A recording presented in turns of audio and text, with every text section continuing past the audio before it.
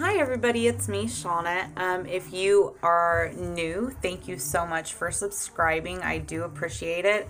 If you are watching this and you are not subscribed, if you don't mind taking a minute to subscribe, that would be really cool. And if not, I just want to thank you very much for watching my video anyways.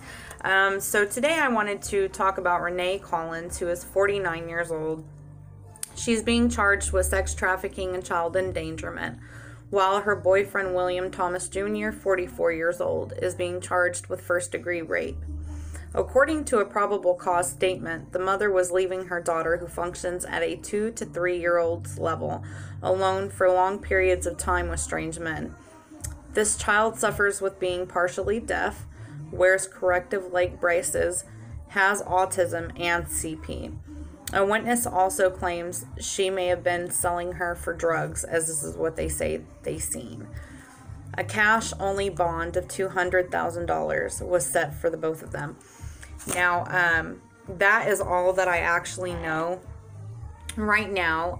This is a newer case, and as soon as I do know more about it, I would like to update this video. I would also like to know what everybody thinks about this.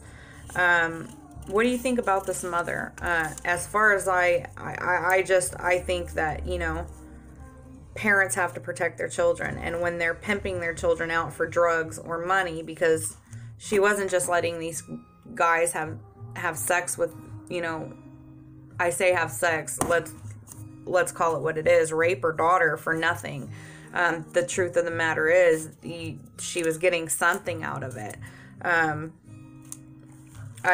So I would really like to know what you guys think about it. Just leave a comment below, and thank you very much. Have a great day, and thanks for watching.